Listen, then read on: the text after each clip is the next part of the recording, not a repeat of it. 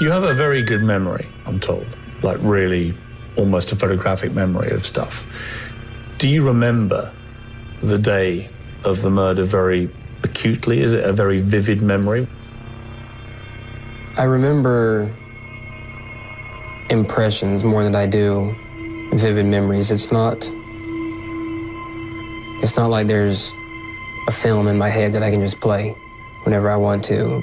That's really all I can say about it. There are parts that are very, very clear, and there are parts that are hard to remember. All right, Chase, what do you got? So in my notes, it says he goes down to internal dialogue where there should be severe emotion in most people until you realize this video is reversed. It's backwards.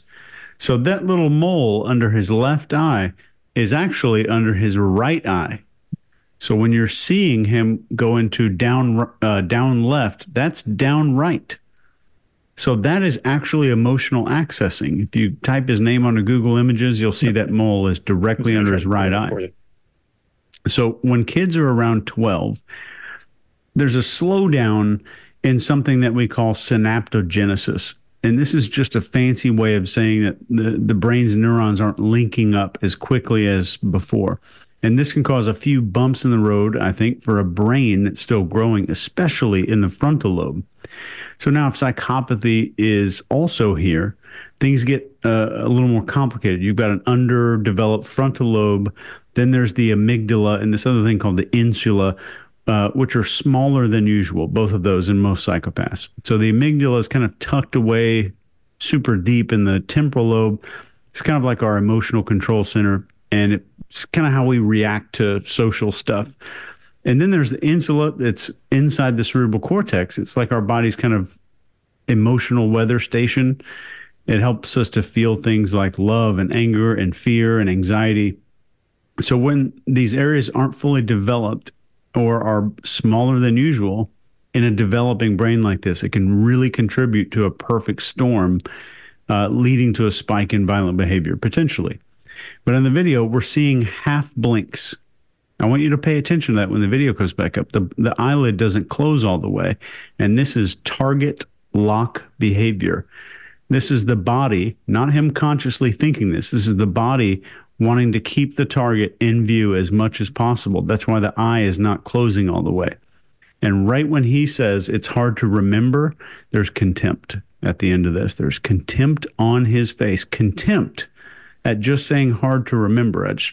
Just take that and think about the personality behind somebody who would be contemptuous while they're saying it's hard to remember. And they show that contempt on their face. Greg, what do you got? Yeah, agree with you. And one of the things that's interesting here is if you want to know what limbic thought looks like, what a person who has gone and done something rage-filled or whatever kind of crazy you want to know, and they're trying to remember it, all you have to do is try to remember your last automobile accident or something that happened to you that was stressful and turned off your thinking brain. What he's describing here is exactly that. He's describing this thing happened. Yeah, I did it. I can't remember exactly the order things went in. And Chase, it's appropriate that he would be probably over in the emotional, regardless whether he has any feelings for the person or not. There's probably emotion associated with the fact I can't remember, boom, boom, boom. And he goes to a slower cadence. We usually associate that slower cadence and loss of fluency with being out of the thinking brain. Whereas if you're over here, you're going to go to slower cadence and be more methodical in your process as you're halting and you're working through it. This is him trying to recall this, and I really do believe he can't remember the order things went in, and he's trying to explain that loss. That's all I got. Mark, what do you got? Yeah, so really interesting. You notice that mirror reversal there, because it's not the only shot that it happens in, but not all of the shots are reversed. So there's a choice happening here. Let's look at the analysts. The analysts in this video, which is different from other videos, and also they'll do the same, the two different shots in one scene. The analysts are reversed. If you look at the Sony logo, it's backwards. Now, if you put two mirrored shots in one scene, it's very disconcerting for an audience, but the audience won't quite know why. So either you're doing it to be disconcerting, or either you're doing it because you wish you'd bought more cameras and you're trying to create the idea of more angles and up the production value. Well, given that, so which one is it? So given that he says, I remember, and he really slows down for that bit, they've got a lovely bit of that. And then we go to a shot of a foggy street and a street lamp and the camera panning up the road towards the door. That's The Exorcist. So go and look at The Exorcist poster, and you'll see the same image used by William Friedkin, who was copying Fritz Lang, the German expressionist. They are clearly playing immediately into one of the classics of the supernatural horror genre immediately. I remember, and then he says, it's not a film in my head, while they're playing classic images from one of the most horrifying films ever made. So, interesting what they're doing there. We've had this setup of hot flaming ball of wrath in the pit of my stomach. And now we're going to some classic images from the classics of horror. So I can kind of see the way they're wanting to push us on this towards the idea, which The Exorcist put forward, which was there is such a thing as evil. It actually exists. There is no psychological way to explain this. It's a supernatural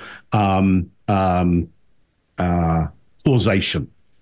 Scott, what have you got?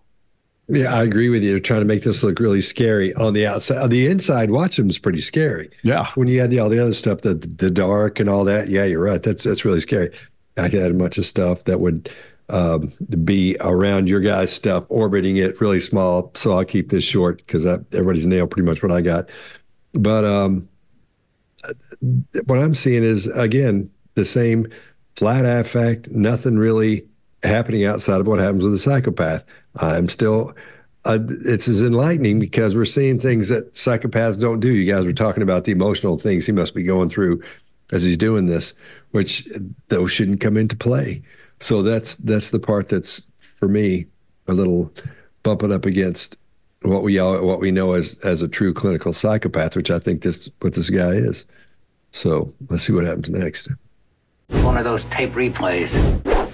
You have a very good memory, I'm told, like really almost a photographic memory of stuff. Do you remember the day of the murder very acutely? Is it a very vivid memory? I remember impressions more than I do vivid memories. It's not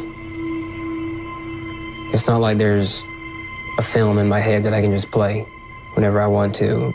That's really all I can say about it. There are parts that are very, very clear, and there are parts that are hard to remember. If you like this video, get the full body language breakdown and analysis on our main channel by clicking this video right here.